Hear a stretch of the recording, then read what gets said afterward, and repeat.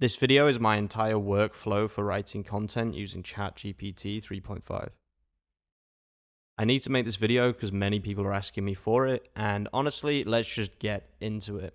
So we're actually going to be priming ChatGPT. This is slightly different to prompting, and it's kind of only relevant to using the UI, which you can see right here. So let's start with the first part of the prompt, which is basically telling ChatGPT that you want it to write an article today and you want it to include internal links. The most important part is the part at the end, which is where you say, do you understand? When I press enter, it should not start writing, okay?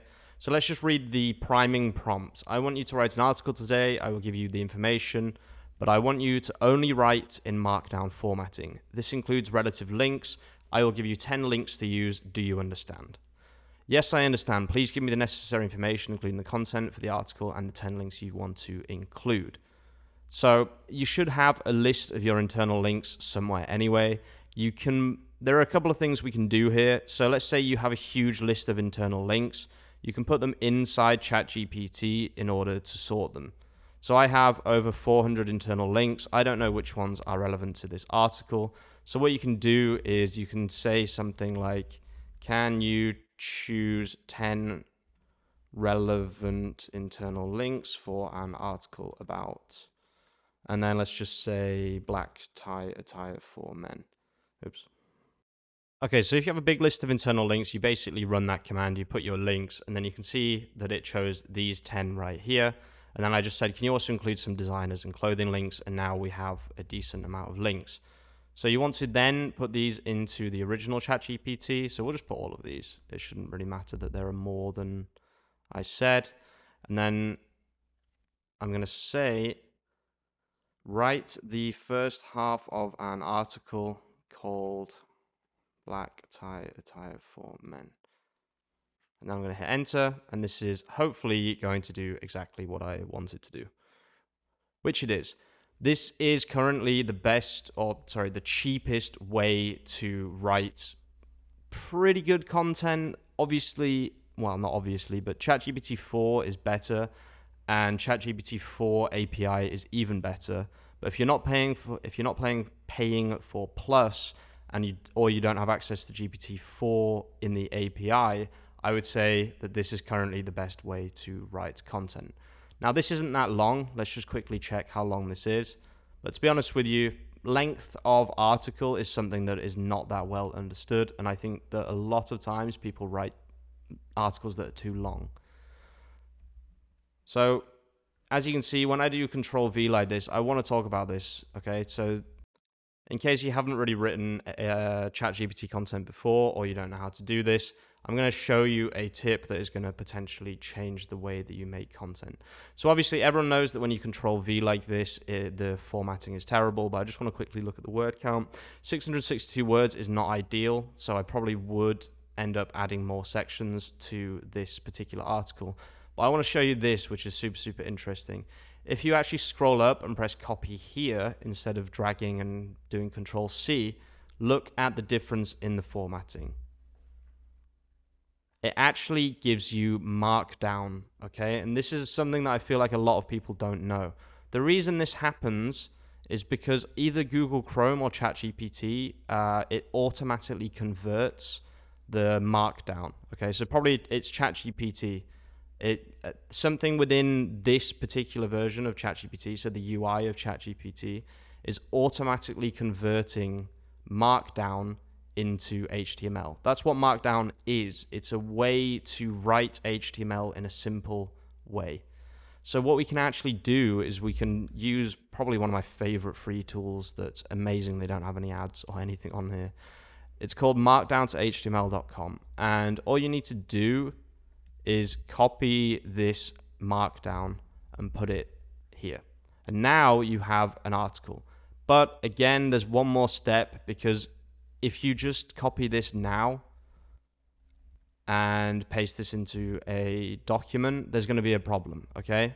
The problem is this link is now to markdown to html.com/designers/Tom Ford, which obviously doesn't exist because this is my relative link. It's not a link from markdown to html.com.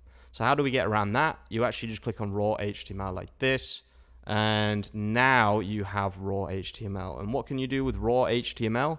You can put it into WordPress, you can put it into Shopify, you can put it into Magento, you can put it into anything, and that's how websites read content. So it will show as normal text to your readers, but you can basically copy and paste this directly into any CMS.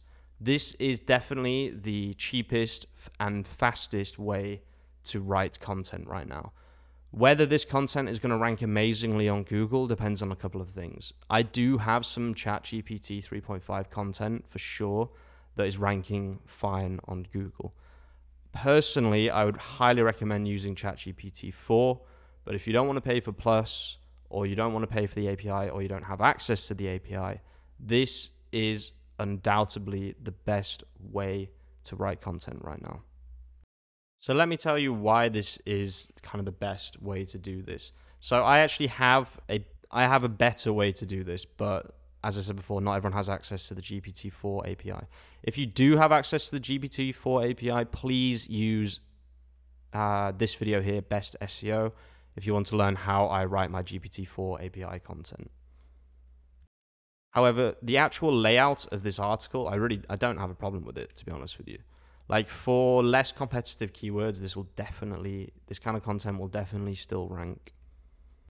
It has good structure, it has lists, it has more lists, it has ordered lists and unordered lists. It has really, really well thought out internal links. To be honest with you, I actually really like the format of this article. So one of the last things I'm going to show you is how you can easily find your internal links if you don't have a long list of internal links. What I actually like to do personally, because we already have stuff on Google, is I like to use Search Console to get the currently good ranking pages for the website. So I'll put 25, let's say, and we'll just grab these top 25, and I would just whack these in to the article or into ChatGPT. And what you can basically do is you can put them in a CSV. If you do Control A V or Control Shift V on Windows, it will put it like this. And now you can easily copy and paste this to wherever you want. You can put it into ChatGPT, ask it to select the best internal links for this article. And then I'll show you the final way to find a list, just in case you don't have Search Console or you don't have a lot of stuff in Search Console. I want to make sure you have everything you need in this video to write good content. You can actually use your sitemap. So normally on Shopify and WordPress, it's just yourwebsite.com or whatever /sitemap.xml, okay? This is the most common. If you can't find it at this address, go inside your backend and look for sitemaps or something like that within the back end of your CMS. What you can do is you can do exactly the same thing. So let's say I want my collections here. This is the other website that I work on. You can just Control A and then you can Control V. Make sure that it's black so you can actually see the content. And then, hang on. You want to right click the column that it's in and do sort by, and we'll do Z to A.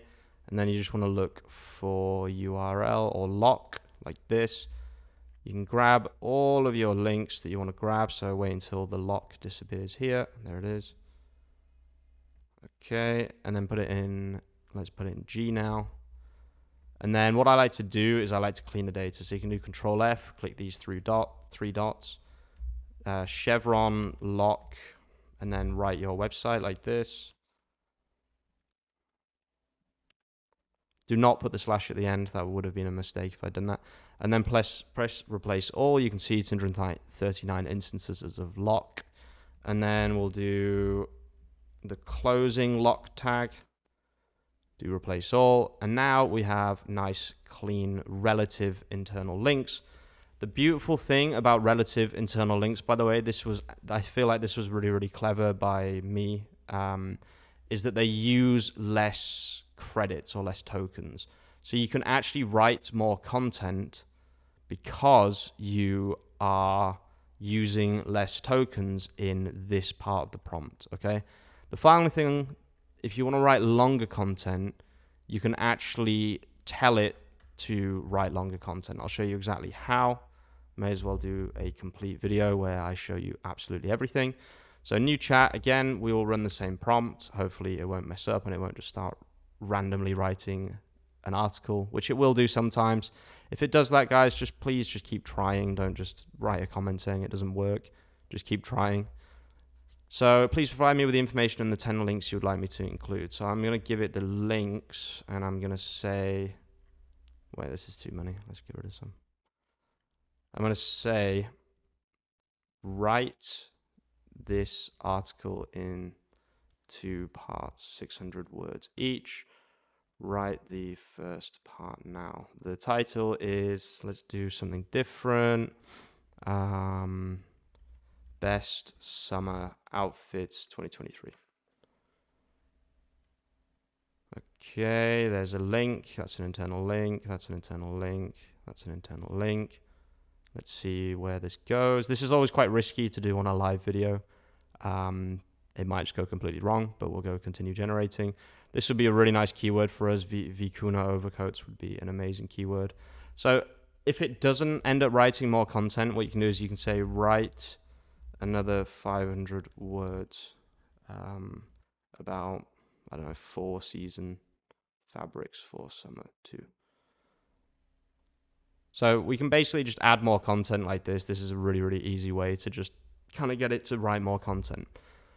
I am going to have a video about whether longer content is actually better or worse, but the answer is it depends. So for something like summer outfits, I would say this article on its own was actually enough.